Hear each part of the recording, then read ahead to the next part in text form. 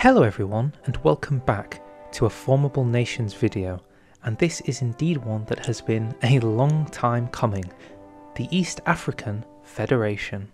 The East African Federation is a formable that I think I've been wanting in the game since way back in like 2019. I've made videos about it, suggestions about it. I think I've even made a mod just so I could demonstrate it, and now after all these years it's in the base vanilla game. But you might be wondering, how does one go about forming the East African Federation? Well, we find ourselves in a most spurious position because unfortunately Britain is unable to release any of the main contenders for forming the nation: Uganda, Kenya and Tanzania. I personally think this could be something Paradox could look into changing, as I don't really think it has too much utility to stop the UK from releasing these nations anymore. It's kind of like anti-fun in context to forming the nation and makes the overall challenge unnecessarily complicated. But alas, here are some ways we could go about forming it. Option 1. Well, we could always cheat. Cheating is an option by going into the game settings and releasing Africa and then tag switching over to the nation of Kenya or whichever one we want to play, but since it's not Ironman compatible, we're not doing that. Option 2. We could go into our game, onto the load up, we could disable the DLC for Man the Guns. This cancels out the British ability to not release nations, and then release Kenya that way, then reload the game back up in the current form with the DLC on. This is Ironman compatible, but it's kind of so convoluted I just can't be bothered. Option 3. The Ethiopia strategy. In short, we play the Ethiopia focus tree, which has a variety of different ways to be able to access the states of East Africa, Kenya and whatnot, uprisings, conquests. I think there is even a focus to form a version of East Africa, so maybe that could be its own thing, but I want an old school formable nation. Option 4. Well, Rwanda and Burundi, two very small African colonies owned by Belgium, are allowed to be released and do qualify for being able to form East African Federation. The reason I'm not going to do it as them is they are so small and it is so painful to do. That is a form of self-torture I am not willing to participate in. And so finally that leaves us with option 5, the video you're watching today. We're going to do it as Napoleonic France. Let's begin.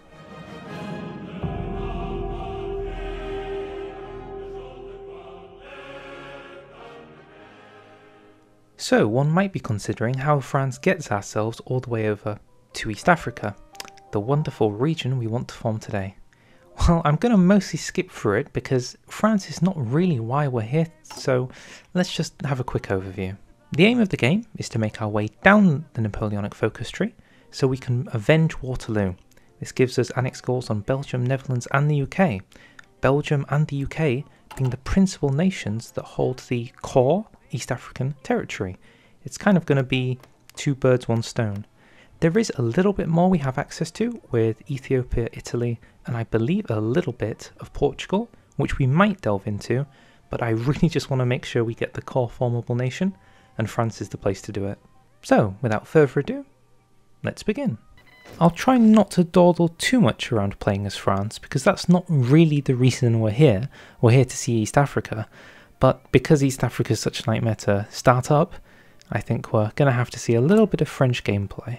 I feel like it's a pretty new change that the French focus tree actually collapses now.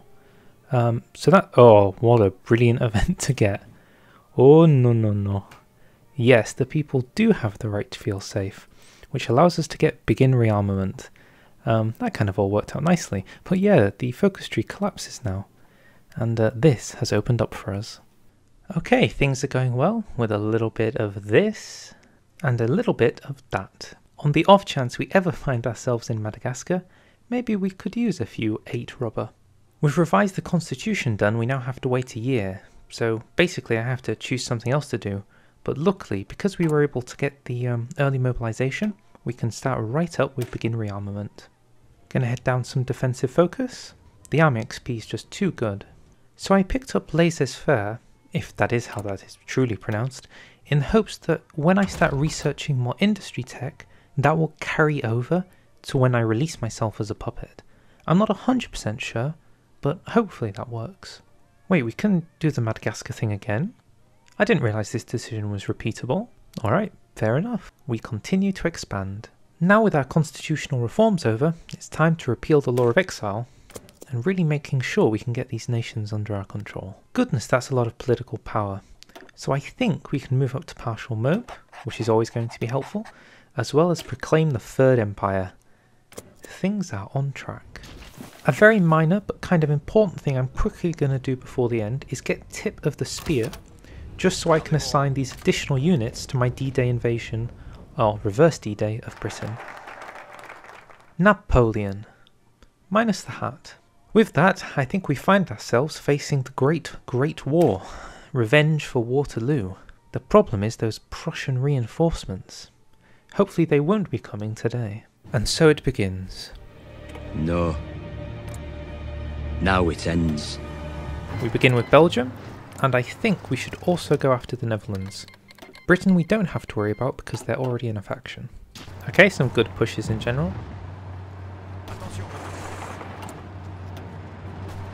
Belgium makes one.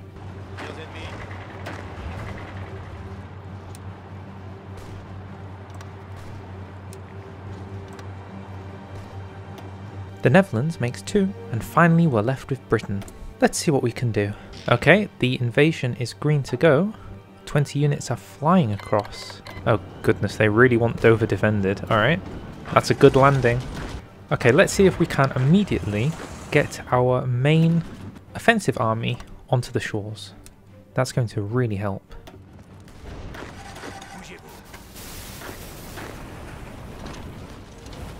Going well, going well. I think they're too busy trying to clear up my colonies in Africa. With that being said, let's get some more units over here.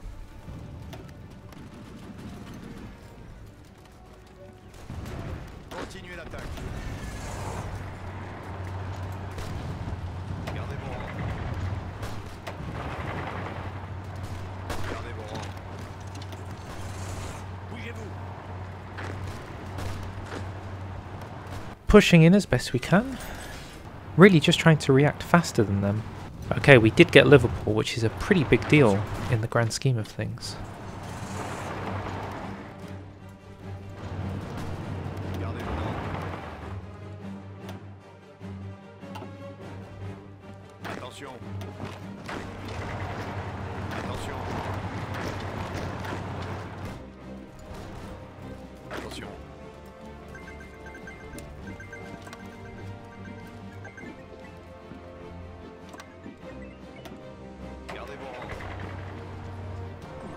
It's all falling down. Wow, that worked out pretty well. Wait, I conquer Ethiopia by virtue of, because of the integration with them being a government in exile. Oh no no no no! I actually forgot about this, the way this interacted. But let's say this definitely works to our advantage. Of course, I'm sure that Italy may still have some contentions about that continued existence, but we'll see what it looks like in the post-conference scene. Okay, now that is one peace conference. Oh my goodness, it just straight up took it from Italy. Well, that is just outrageous, isn't it? You know, this new peace conference system is pretty good. So it's at this point I do have the option to switch over and start playing as our East African formable nation, but I think I'm going to spend just a little bit more time, maybe in the Iberian region, wrapping up some potential additional African claims before I put this to bed. BRB. I'll also use this time to start building up Kenya, which is the nation I intend to play as. Unsure how many of these upgrades will actually come in useful, but we'll see. Another one bites the dust. And a very quick rush into Portugal. So, with France securing Africa, I think we can safely say that the time to do a Kenya forming East Africa goal can be achieved. Let's begin.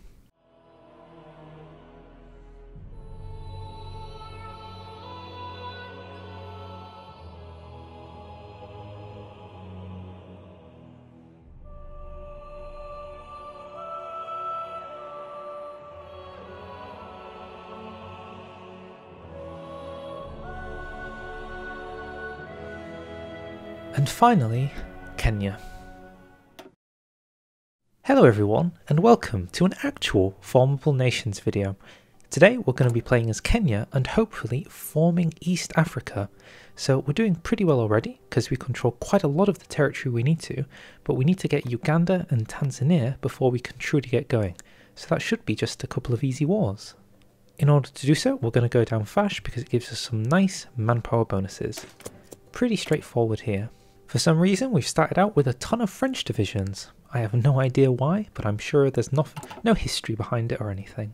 So, because world tension is spiked at 100 for some reason, we can do justifications immediately, because unlike Uganda and Tanzania does, but unlike Uganda, we don't start off as democratic, we're non-aligned.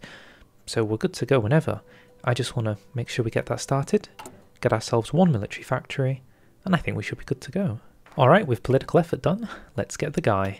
My goodness, this has been quite literally years in the making. Oh, and World War II started. It's kind of early, considering I just started my game. Honestly, I'm really surprised we were able to get the entirety of Africa, pardoning the little bit of Italy, to be completely independent for this. I'm pretty happy with it. I mean, maybe there's a world where I could have also gone after Italy first, and then we could have truly tried to go for an African united playthrough, but that's a few too many war goals for my liking, so I'm pretty happy with where we're at. A legendary military factory.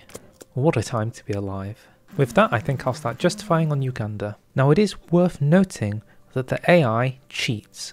I think they cheat now more than I've ever seen them cheat before. Despite the fact he has no civs, no mills, nothing, he is going to spawn a unit, maybe even two, from thin air. So this is something you're going to have to be careful of. Screw it, while we're here, we might as well get going on Tanzania too. Ain't no time like the present, we don't have all night.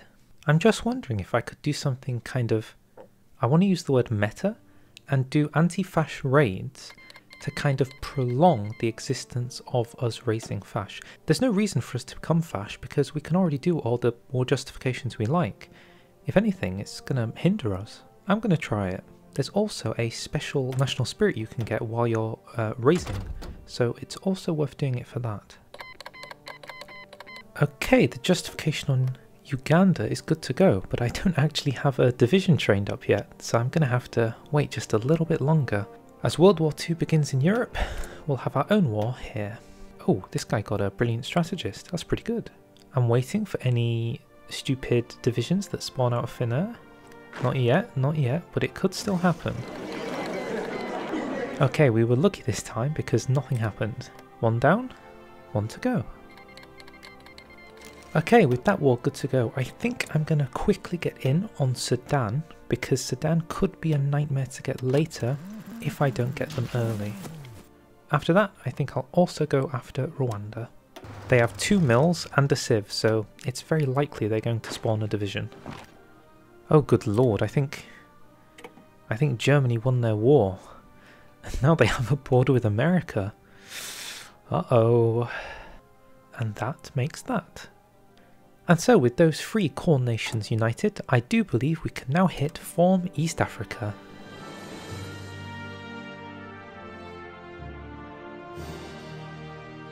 And there it is, in all its beauty. So you get a cool colour, you get the wonderful name of East Africa, you get this really interesting looking flag, with all the main cores that come with it. The formation of the East African Federation. This is of course a really cool nation because it was historically plausible, and is arguably still plausible to this day. Finally, we are united, with all the wonderful cores it comes with.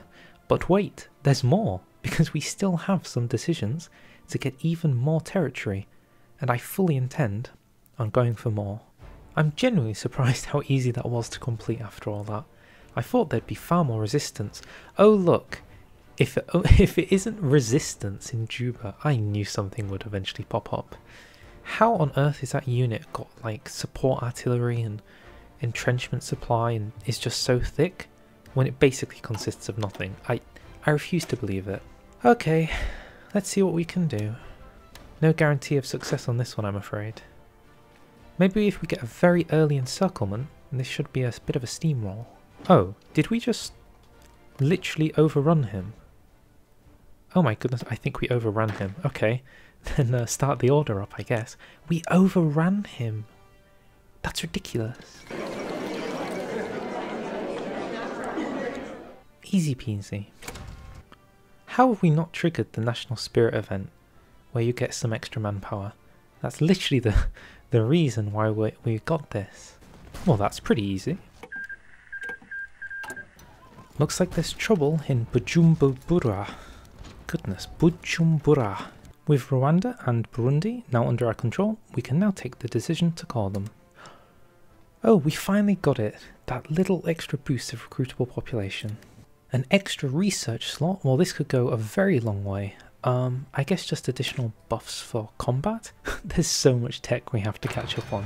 It's actually ridiculous.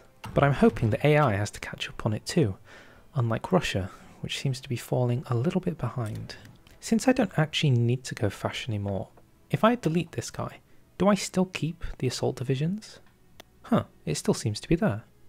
Okay, that's pretty good. Let's see how good Malawi is. Oh wait, I should probably stop training my divisions. Okay, now let's see how strong Malawi is. That's a pretty green looking bubble to me.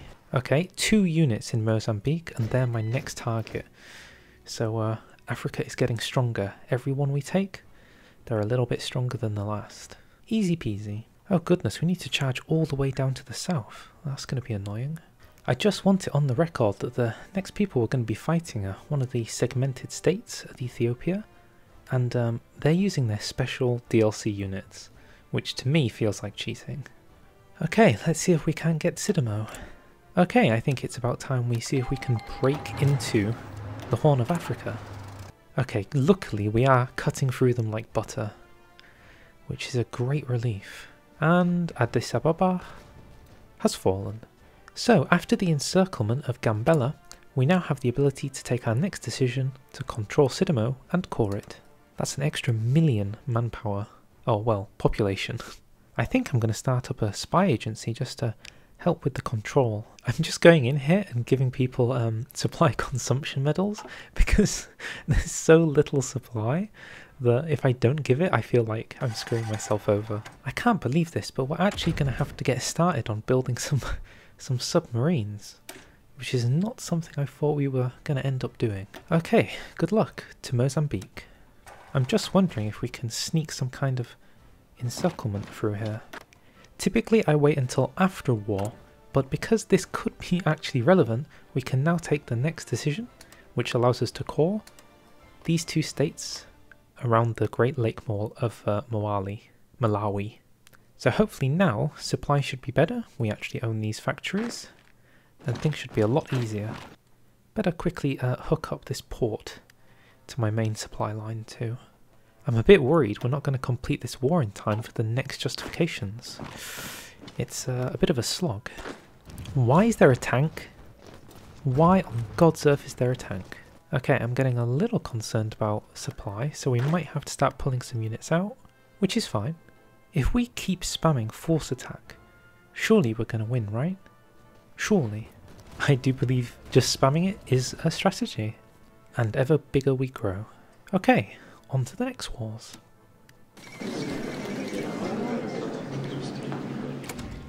Thanks to that war, we can actually link up the railways that were separating us from being able to get into core Ethiopia. We might actually have supply in this region. Oh god, oh no. They just took down Russia, didn't they? In short, this seems to be an Axis victory. Unless the US wants to, I don't know, do something. Okay, only a few more wars and I think I'm done. Oh, up here in Sudan, I think the first, Port Sudan no less, submarine has been built. Okay, I think that's Gambela, and with that our ultimate war will be ready to go. And that's going to be for Madagascar. Yeah, that's a weird one. There is still the issue of Italy to deal with, but I'm very contentious about how that would actually go. Why on earth must I do this ridiculous naval invasion? The world wonders. I think World War II is coming to an end because the United States has landed in Tokyo. Okay, in what may be the final war, this is one I truly cannot speak to the success rate. Naval invasions can really screw you over. Okay, well, some good early landings going on here. Okay, the capital is undefended maybe? Oh wait, no. The capital is there, okay. Let's see what we can do. He's really struggling. Oh my goodness, did he just attrition himself to death? Because that would be funny if he did that for no reason. Did we just win? Because the AI just lost it for no reason? Let's not celebrate yet. The island is still very defended over here. Wait, we did it! Wow. I mean, that is entirely their fault, okay? I do not think I overperformed. I think they just screwed up. So, with that, we can conquer the Comoros, which are these islands here. Wow, a sieve and a dockyard. What a time to be alive. With that though, I think I'm going to end here, because that is a pretty East African looking East Africa. That's basically all the decisions you can take, apart from the single one to do with taking down Italy's territory, which I could do, but might severely screw me over. So I'm going to take the W where I can and say thank you very much for watching. There's East Africa, finally done. If you liked, feel free to like, feel free to subscribe, and I guess I'll see you all next time.